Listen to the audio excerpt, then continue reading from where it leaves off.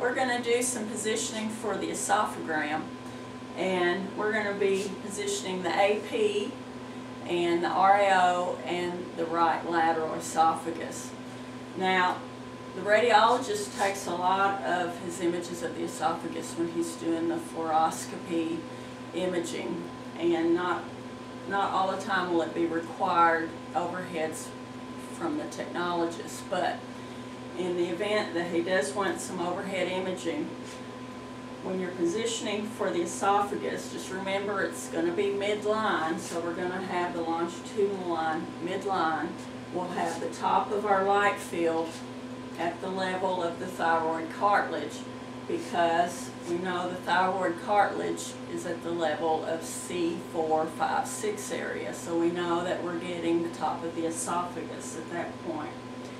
Some radiologists like to see the oropharynx. If that is the case, then you can start up as high as right above your mouth, so that you're getting the oropharynx all the way down to the beginning of the stomach. I'm going to position for the level where the esophagus begins. Okay, and then you can colonnade on the sides a little bit because we don't need to see the entire chest. And then I'm going to give the patient a cup of barium. Now, you can have the patient turn their head to the side, okay? And then you're going to put the straw in the patient's mouth. And then at this point, now see how David's got his arm across his chest. You got to watch out for that because we don't want the patient's arm in the way. So have that arm down. He's got his head turned, ready to drink.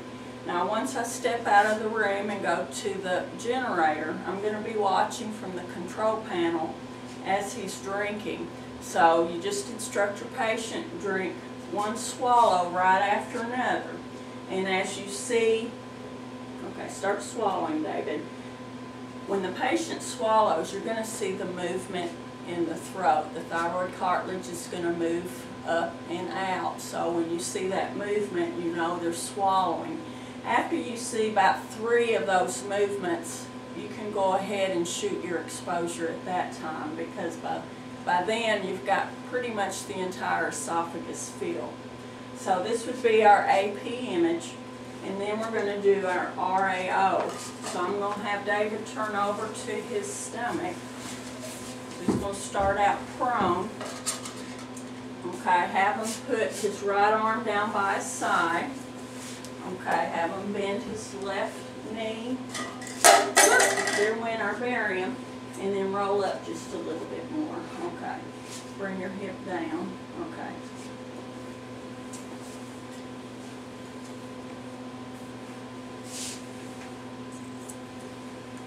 Okay, so let me get a fresh cup of barium for David since it dropped on the floor.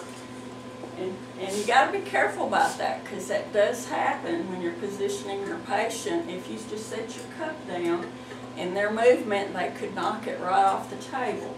So if that's the case, just get you a fresh cup of barium. Now I'm going to hand David the cup once again, position the straw in his mouth.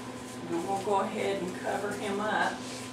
Now the patient angle, there's a range of 35 to 40 degrees for the esophagus. I'm going to bring his shoulder down just a little bit.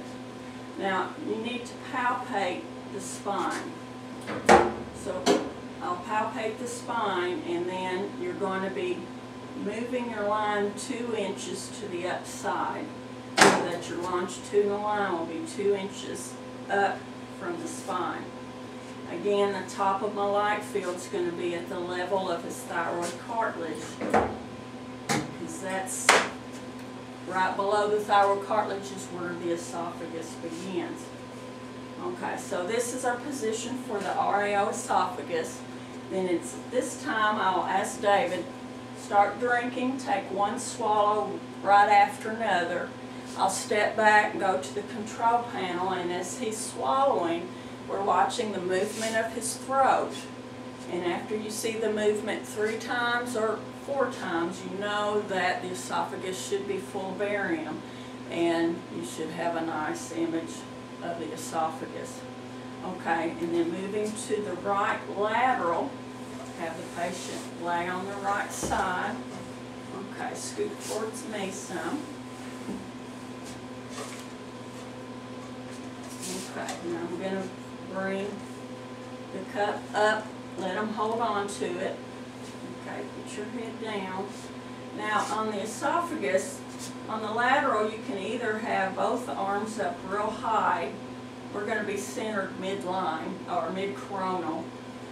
Or you can bring this arm back, like just to get that shoulder out of the way, and then center mid-coronal. I think this gives you a nice cleaner shot of the esophagus when you have that shoulder out of the way. Sometimes your older patients are not able to hold this position. But again, you're going to instruct your patient to drink one swallow right after another, and after you see the movement of the throat from swallowing 3-4 times, then you would shoot your image. Now, I'm going to take this from them. Okay. Now you can go ahead and lay on your back, and then we're going to do some upper GI imaging. Okay, you want to stop it?